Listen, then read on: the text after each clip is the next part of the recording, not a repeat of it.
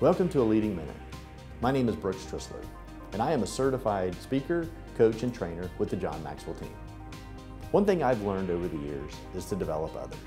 By developing others, it provides me a sense of reward, a reward that I have been able to add value to others.